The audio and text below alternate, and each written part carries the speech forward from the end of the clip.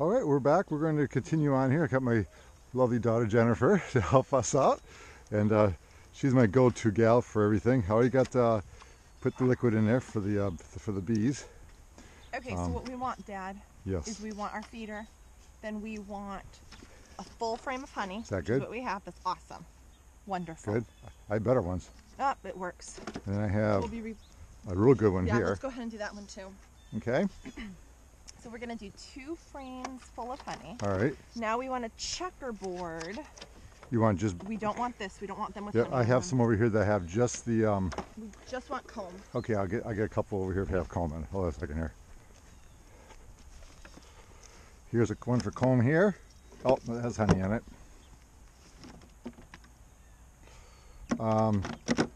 Total, because it's okay if it has a little bit of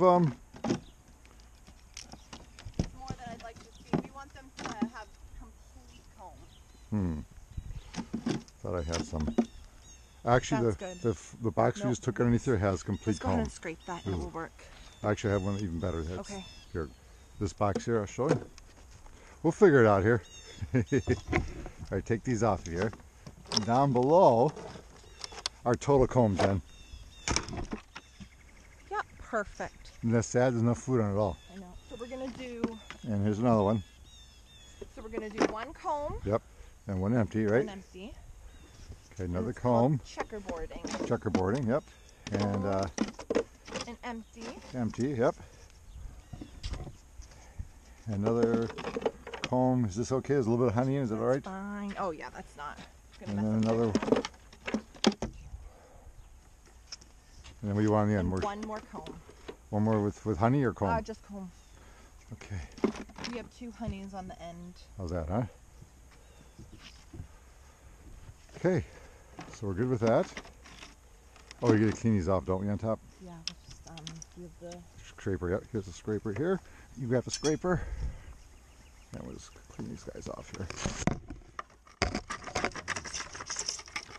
It's okay if it goes down below. They probably might even use this stuff later on. I'll check underneath. Good. They look good. I already cleaned those 2 up. Keep it clean. Good.